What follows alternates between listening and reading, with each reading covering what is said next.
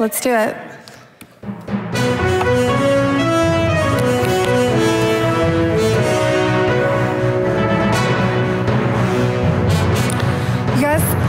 Just in, we have breaking news. Developers have been going wild in the streets over the latest advancements in the popular Angular web framework. I'm Emma Twersky, and I'm joined by my colleague, Mark Thompson. Thanks, Emma. You know, this newly found surge in popularity is making developers everywhere question their decision to ever doubt the Angular team at Google. But we're left with one really important question. Who are these people? Mark, we'll have the answer to that question and so many more right after a word from our sponsors.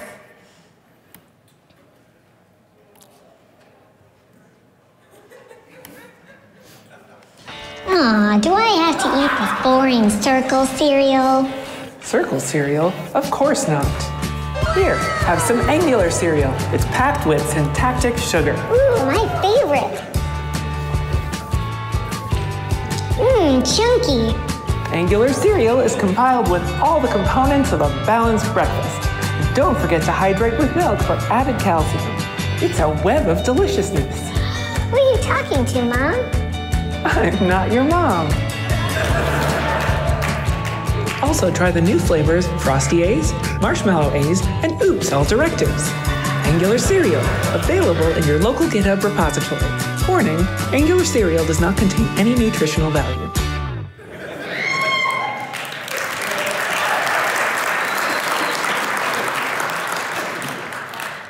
All right, viewers at home, welcome back. Now, today's lead story is all about a renaissance, but no, we're not talking about Beyonce's newest album. Let's head to Emma in the newsroom with this investigative piece of breaking journalism. Yes, Mark, we were lucky enough to sit down with an exclusive interview with Angular themselves. Now, their identity has been protected in order to stay anonymous. Viewer be warned, what you're about to see may be shocking. Thank you for sitting down with me, Angular. Thank you for having me, Emma. So, Angular, the big question of the day is what's happening with you? Are you changing? Well, the answer is yes and no. I first launched in 2016 as a way to help developers build modern web applications. Throughout history, I've made millions of developers successful. I plan on continuing to do just that. But then, as many people are asking, why change the look? I haven't had a makeover since 2016. So while my internals have changed, it was time to refresh my documentation and appearance to better reflect who I am today. That makes a lot of sense, but what about the existing logos that are already out there? Those are vintage, but if you want to update with me, you can head to my makeover guide on the press kit in my new docs site.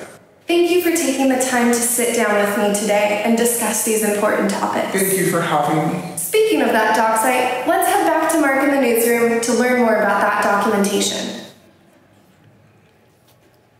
Emma, do you smell that? That was some good journalism, and I think a Pulitzer is on its way. Nice work. Thank you. Also, our sources are reporting something really interesting, that developers are able to contribute directly to the documentation with a tool called GitHub. Wait, that's GitHub. That's right. In today's headline, angular.dev is the new site, domain, and home for Angular development. Today, that includes new tutorials, updated documentation, and guidance that will help developers like you build and develop with Angular's latest features. Angular.dev will be the default home for Angular starting V18 later this spring. Oh, you know, Emma, we got to talk to those producers because they gave us our story about GitHub a little too early. You're right. Now, Angular.dev focuses on teaching modern best practices. But what even is a modern best practice? Well, to be honest, there's a new content structure focused on teaching core Angular concepts to our beginners and digging deeper into in-depth guides for advanced developers. Yes, that's right. All documentation and examples are now built with standalone APIs for simplified development by default and include a fully rewritten components guide with more to come. Core Web Vitals guidance was also written in collaboration with the Chrome's Aurora team, including new guides on image optimization and performance best practices. There's also new guides for SSR and hydration for better app performance by default. And a more helpful API and CLI reference still under development. Emma, did you know that there's also a quick edit and refresh cycle using the Vite developer tools in our tutorials? Yes, plus an updated public roadmap at angular.dev/roadmap. Oh, this just in, they got what you're looking for with better search.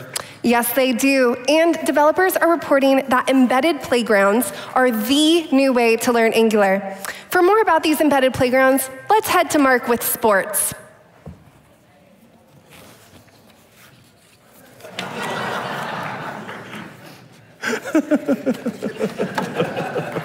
All right, thanks, Emma. Well, we're celebrating some big wins for the home team in the battle of the tutorials for the league championship. Now, the incumbent champion, Tour of Heroes, has been a reigning champion for many, many years. But now the Homes app and the in-browser tutorials came ready to play. And boy, did they mean business. Now, the Homes app didn't seem to have a chance until they had the edge with the 1-2 knockout punch of being available in-browser and offline.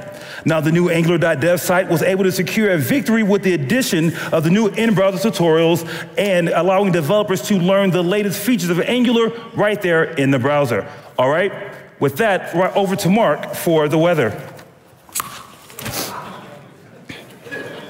Thanks, Mark.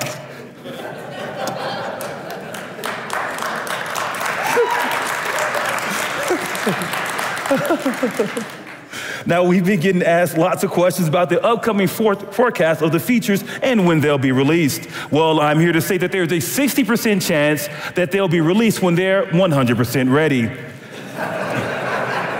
Now, if we were to look at the weather report, we're forecasting that in V18 there will be new features. Then over in V19, more new features.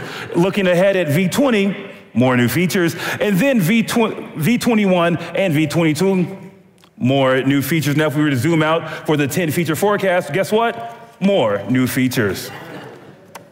Boy, am I looking forward to that. Thank you, Mark. The future does look bright. Now for traffic, let's cut to Jessica live on the streets of ng-conf for a quick traffic report. Jessica, how's the traffic looking outside?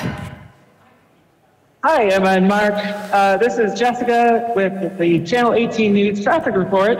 I've been waiting for the Channel 18 chopper, but I'm not seeing it. Maybe it's grounded, I'm not sure, but there is some traffic on the street here.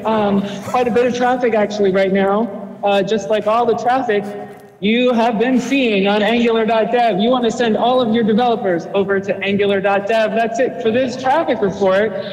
Back to you in the studio, Mark and Emma. Thank you, Jessica. Yes, that's right. We are seeing record traffic to angular.dev, and we're expecting a lot more once we enable it to be crawlable on search. We'll make sure to find Jessica in the lobby for some of those cereal pieces after this. Now, let's sign off. Sounds good, Emma. Well, actually, this has been a very, very jam-packed newscast, and I'm sure the developers everywhere are happy with these updates. Yes, that's been your Channel 18 news for March 20th at ng-conf 2024. Be sure to update today, check out angular.dev, and keep your eye out on that great horizon for that forecast. For Mark Thompson and the rest of the Angular team, I'm Emma Twersky. Be sure to ng update. Wow, Emma.